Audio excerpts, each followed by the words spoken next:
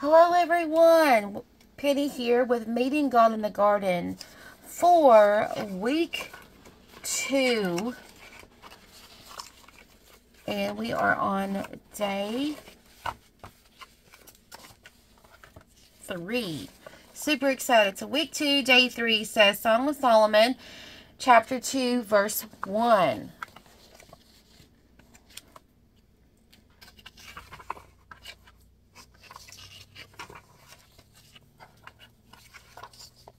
Day 3, the term water lily does not appear in the King James Version of the Bible. However, the Bible does contain references to lilies and lotuses, which are aquatic flowers. For example, the Song of Solomon 2:1 says, I am the rose of Sharon and the lily of the valleys. And in the book of Job 8:11 it says, can the rush grow up without mire and the flag grow without water? Solomon chapter 2 verse 1 really quickly. So I'm here in Song of Solomon chapter 2, and it talks about the shepherd's banner of love. And our scripture today was, I am the rose of Sharon and the lily of the valleys. There's a significance to each one of those flowers. And it says, as I read on a little bit into this, it says, as the lily among thorns, so is my love among the daughters. As the apple tree among the trees of the wood, so is my beloved among the sons. I sat down under his shadow with great delight, and then his fruit was sweet to my taste. He brought me to the banqueting house, and his banner over me was love. Stay me with flagons, comfort me with apples, for I am sick of love. His left hand is under my head, and his right hand doth embrace me. I charge you, O ye daughters of Jerusalem, by the roes and by the hinds of the field, that ye stir not up, nor awake my love, till he please. Let me tell you something. There is a significance about the rose and the lily of the valleys in this. And yes, the lilies are among the thorns, and so is my love. So this is talking about love in this one. And it's actually about a Shulamite woman, actually. It's a song, right, that was written, and the lyrics. It begins with love. It begins with a sudden intensity, and then it ends in excitement. She's content, right? Think about this. So let's go as a spiritual perspective is what I'm talking about here. Not necessarily a physical love, but a spiritual love that the Lord has for us. So this week I was introducing the soap method to everyone. So let's get that out, that soap sheet, and let's get into this. Let's get into the soap method here. And as you know me, I will continue with my colors and continue going in here. So our verse is, our scripture is Song of Solomon. And I just want to put chapter 2 because I think it needs, our scripture is 2 and 1. But it needs to go, you know, after I read that, it's a little bit more to it. But it says, I am the rose of Sharon.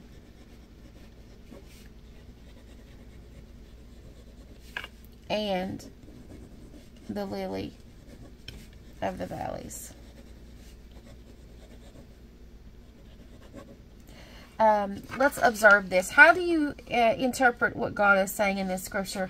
Well, as you know me, and as I get my different colors out, because that's how I study, I look at this, and the rose of Sharon represents something. It has a meaning, right?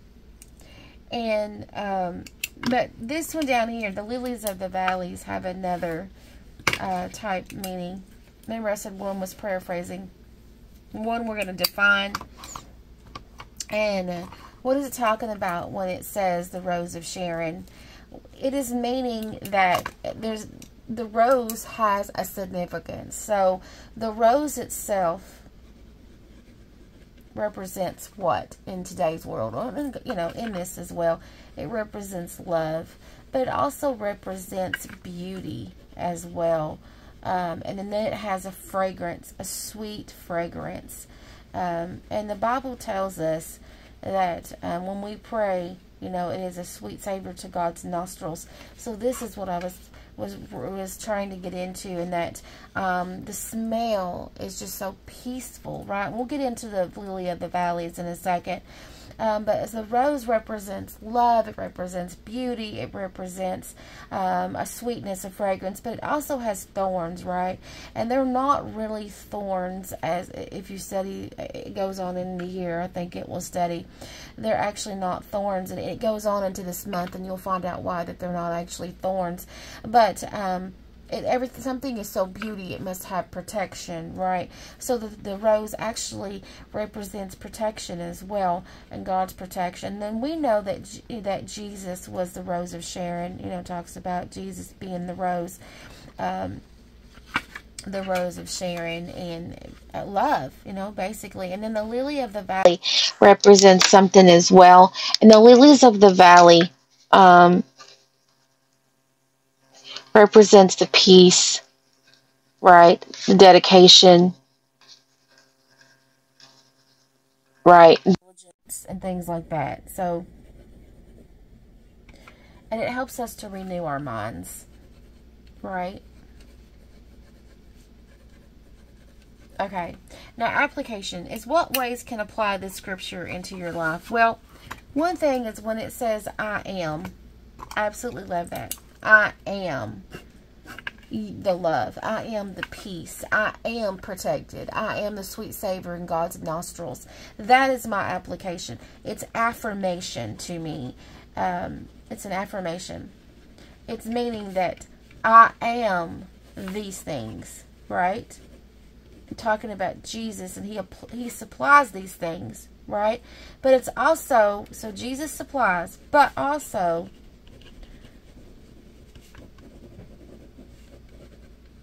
sorry, I'm writing.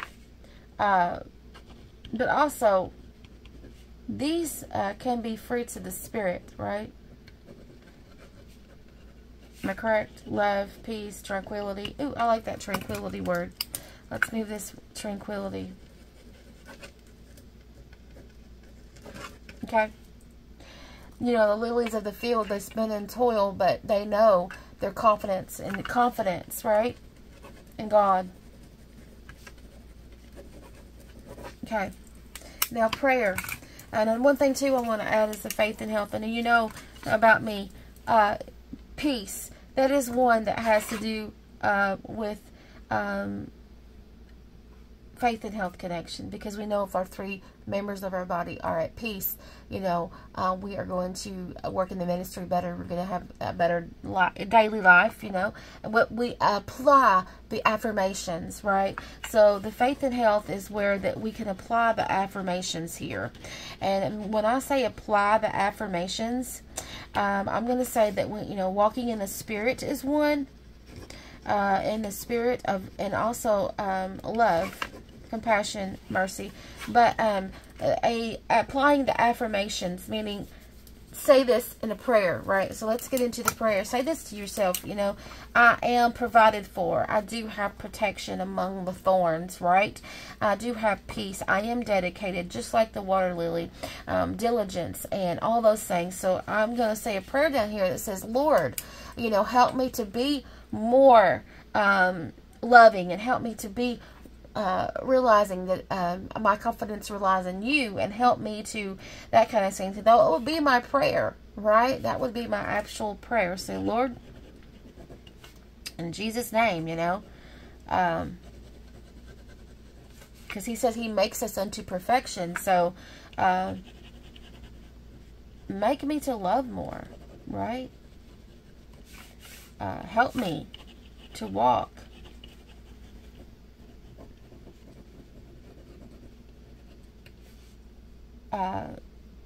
in love, right? Help me to love more. Made me to love.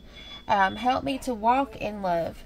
Help me to reside in your confidence, right? And help me to be content, right? No matter if I am amongst the thorns, among the thorns help me to remember that I need to be content, right? And now I'm just going to say in Jesus' name, amen, right? So that's my prayer. And then if I went into sketching, if I wanted to sketch something, I don't know where my pencil went to. My pencil's missing. So if I wanted to sketch something down here, you know, you could sketch another flower. You could sketch a rose. Actually, I would like, you know, you could do a rose. And you could actually, like, take a circle. Let me barely do this, because usually you erase the circle when you're done. And you can look at a rose, and you can take this circle, and you can start drawing your petals, right? As a rose does. You can kind of remember in your head and see how you think a rose might be. You can look at photos of a rose or whatever. I'm just drawing, but if you draw it within a circle, it kind of helps you give the shape that you need. Anyway, so I will draw a rose, right? For this first mapping for today. And that was my sketch for today, or Bible imagery or whatever. So I hope you enjoyed the soap method for today. And today is week 2, day 3 of the study. Week 2. Day 3 of Meeting God in the Garden. I hope you enjoyed today's verse mapping. Stay tuned. Check out all the videos and everything within the group. Check out all, if there's any links down below this video, check all those out. I hope you come and join us. Bye, everyone. Have a wonderful and blessed day.